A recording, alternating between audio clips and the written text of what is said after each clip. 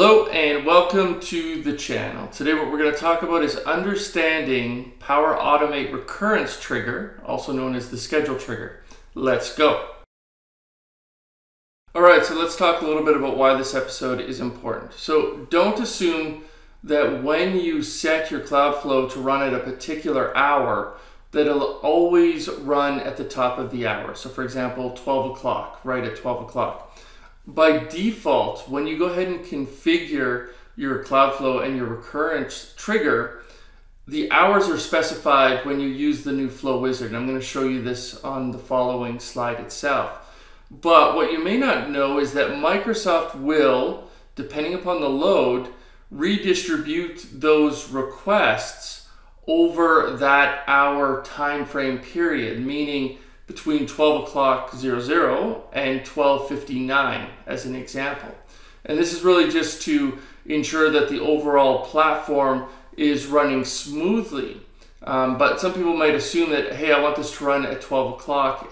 It always runs at 12 o'clock 00, but it's more of at these hours of 12. And so that's kind of an important distinction.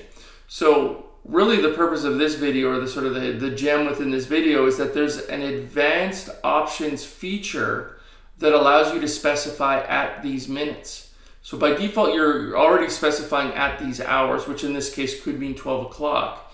But then I can say at these minutes, which I could go ahead and specify 00, so 12 o'clock, or I could also say 12:10 if I wanted to, by specifying at these minutes. So it's one of those things where if you really need your Cloudflow to run at 12 o'clock on the dot because there's some sort of business need, then you need to go ahead and specify at these minutes. Now, if you just wanted to run once a day and you're okay with a little bit of variance between 12:00 and 12:59, then you don't have to go ahead and set those parameters, and then it'll run sometime within that period. It will run, but it just may not be always at the top of the hour. And so the reason I'm recording this is I did run into a scenario with a customer where they were like, hey, why are my Cloudflows kicking off at say 12:37? I'm expecting them to be running at 12 o'clock on the dot. And for them, it was important that it did run at a specific time. So that's a great example of when to use at these minutes. The problem is it's not overly visible. You have to know that it exists in order to go ahead and to set it. So this is the wizard. I'm sure you've all seen this. Like if you go into the Power Automate Maker portal and you're in the My Flow sections and you click on New Cloudflow, and then it's going to ask, like, do you want this to be scheduled? You're going to see something like this. And so for example, I'm going to say I want a daily run, and it's always going to run at 12 p.m. and I'm going to repeat it every day. And so this could be an example of it will, you notice how it says starting? It will start at 12 p.m., but it doesn't always guarantee that it runs exactly at that time. And so this is what we would see, like the default behavior. If we go ahead and provision that flow, it's going to add this specific trigger for us, and it's going to automatically populate at these hours of 12. And we'll see this value when we go ahead and click on the advanced options screen. And so that's why that's important to understand, how this actually works, because it's saying at these hours. It's not saying at 12 o'clock, it's saying at these hours of 12.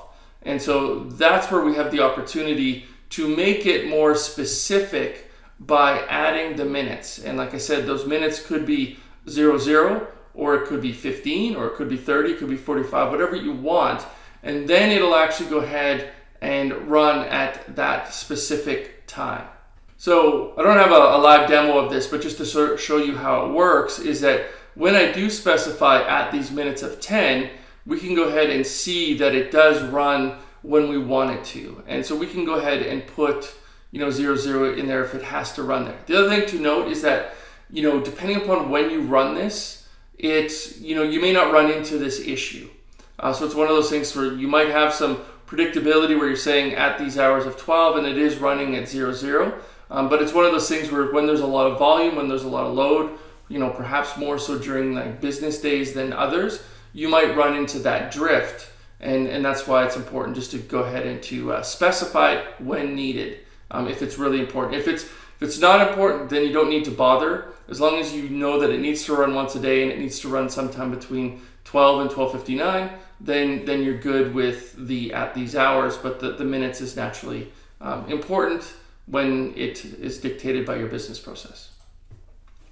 All right, so short video today, but thanks for going ahead and checking this out. If you're not following me on Twitter, go ahead and find me at Weare.